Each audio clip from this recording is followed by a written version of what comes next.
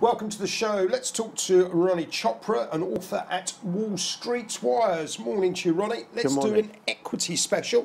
Let's kick off with Sainsbury's. Now, you're a contrarian investor. I assume that you're on the ball on these. Yeah, I've been a contrarian on Sainsbury's for quite a long time. You have. But having said that, as you know, back in 2006, these were bid for by the Qataris at £6 a share. They're now under 250. Yep. We're talking 10 years on, they still make decent profits. They're on a P ratio of about 11 or 12, a lot of value, they own their property. The market cap is far less than the value of their property portfolio. On top of that, earlier this year they acquired Argos, and the synergies, the benefits out of that acquisition are coming through, and they're better than expected. So it's very baffling to see these shares still languishing at these levels.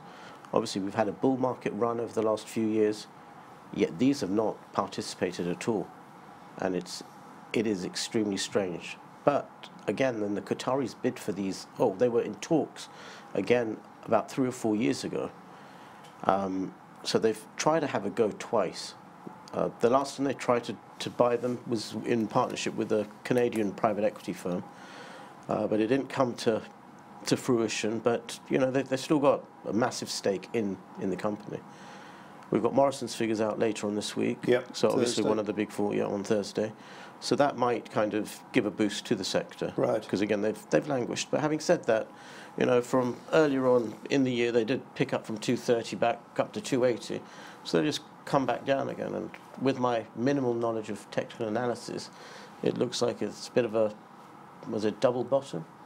Pretty much. Yeah, we'll leave the charts for another day. But in terms of dividend yield on this? Yes, very attractive. I think it's something like 5 or 6%. Right. So again, with the interest rate environment, makes them even more attractive, doesn't it? Okay, well, let's move on to your second chart, Premier Oil, trading around about the 65 pence level. What are you thinking Well, about? these have had a fairly good run since July.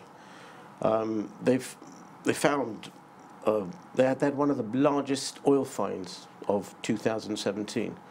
It's called the Zama find. I think it's in South America. And so the shares have picked up a little bit, but they have a lot of debt. The market cap is only around 350, 400 million pounds, yet they have debt of 2 billion. Right. But yesterday they picked up about 5%. Earlier on this morning they were up a little bit again.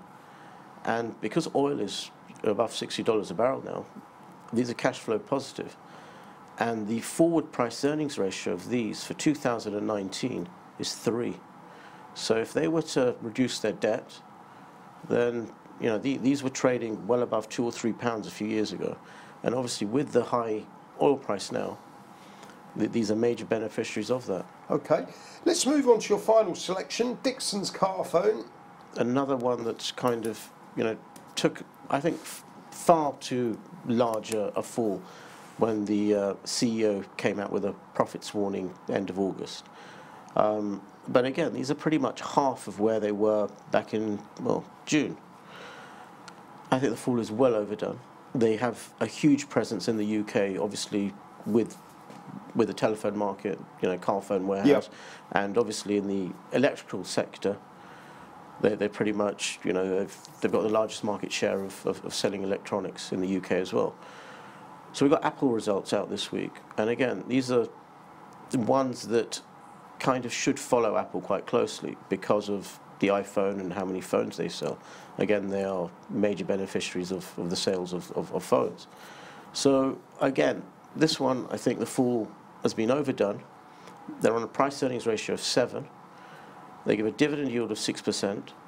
There was director buying last week, and below 180, I don't know why they're so low. So they're a steal.